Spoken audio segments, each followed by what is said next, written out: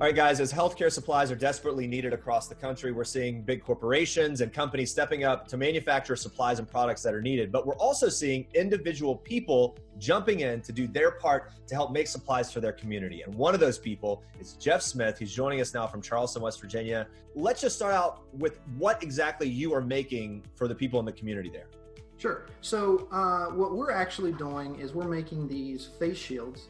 And would go over, obviously, the healthcare worker or the frontline worker's face and protect them from splashes or even airborne items that would attach to the shield instead of attaching to their face and thus transmitting any kind of bacteria diseases. Right. All right. And so you're doing all this with a 3D printer. And you were talking to me some about this yesterday. By the way, this isn't your job. You're a project manager for an engineering firm, right? Yes. And so this is just something you sort of got this 3D printer almost as a hobby a few years ago. And then something happened. You got to the point where you realized this is something you should do, something you could do. What was that moment for you? Well, yeah, I've been 3D printing for a couple of years now. Gone through a couple of different printers, and I have a larger format one now that's able to take these kinds of things, because this is a pretty good footprint of an item that needs to print. If you didn't have a bed big enough, you'd have to split it into a couple pieces or whatever and then assemble it together. So now that I've got a larger bed, I can print things like this. But really, there was a big push in the 3D printing community to step up and to help out and to make things and items that are useful. And thought, you know what? These healthcare workers, these frontline people, they don't have the equipment they need. They're desperate for anything to cover their face and protect them. And so I thought I could do this with my experience, having a 3D printer, working with engineering, that I could put this together and make it happen. And this is the result. So there you go. There you have it. And it's something that, as we were even mentioning before, we hear during press briefings and everything else, big cities need these, small towns need them. What's the response been like for you? Where are you sending these? Who's getting those? Yeah, I mean, mostly local right now. People we know. My wife is in healthcare industry, so she has a lot of friends and nurses and frontline people. So we just kind of reached out on Facebook and said, hey, who could use something like this? EMS workers were begging for them. Police officers are begging for them. I was really moved by the response and people needing these. And I was shocked that all these people didn't have this equipment. And the fact that I could, with what I've got around my house, I could put this together and protect someone. The response has been amazing. There have been, so many pictures sent to me and thank yous and many things along those lines of people wanting now from out of states, messaging me saying, can you ship these to me? So it's been really good. And so obviously, you're doing this at your house, so it's not like you can mass produce at this point, and you've been kind of funding it on your own as well, right? Yes. So what's the plan moving forward? What do you hope to keep doing? I want to keep doing. I want to upscale this. I want to be so I can produce more a day. And to do that, the 3D printer, I either need more 3D printers or I need to start making molds of a printed frame so that I can then make more at a time. I'd like to get to make 10, 15 at a time, and then I'm servicing more people, helping more people. And all that, you're right, with the funding, I've been doing these for free. I've not been charging them for them. So here's a question for you. I mean, look, you're just a guy doing it, right? You just sort of stepped up and decided to do this. What's your message to other people out there that maybe think, hey, I could help, or should I help, or what should I do, or what can I do? Don't wait.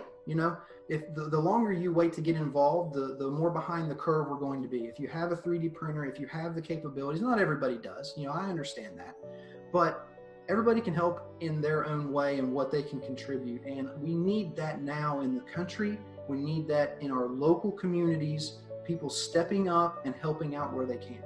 Well, Jeff Smith, really good to talk to you, and great work that you're doing there. Thanks for taking a little bit of time today. No problem. Thanks, Jeremy.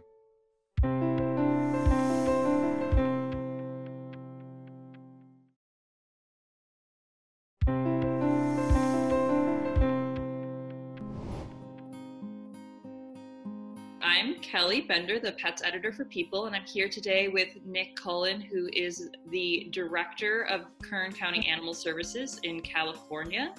And your shelter recently came up with a creative way to find foster homes for pets because of the coronavirus pandemic. How did you come up with the kind of unique alternative of doing drive-through fostering, and what was the logistics of pulling that off? On I think it was March 12th, we found out, our county made the decision to close all county offices, essential services only. So what that meant for us as the animal shelter of record in Kern County, it meant that we are closed to the public. So no public interaction. So the types of transactions that we would normally do with the public are no longer available. Most importantly, adoption. Then we just think, okay, how can we get these animals into foster and still observe social distancing measures, 6-foot distance between people. And we just thought there's restaurants and there are businesses that are doing business solely by drive up and delivery. Right. How can we adapt that to animal fostering? We'll have people drive up, pop the trunk, open the back doors. We'll put everything in your car, including the pet. And we put an application up on social media. There's a Google document.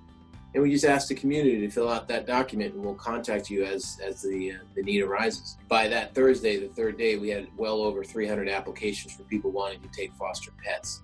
We sent 88 animals to foster care just in those first 3 days, and it was all drive-through.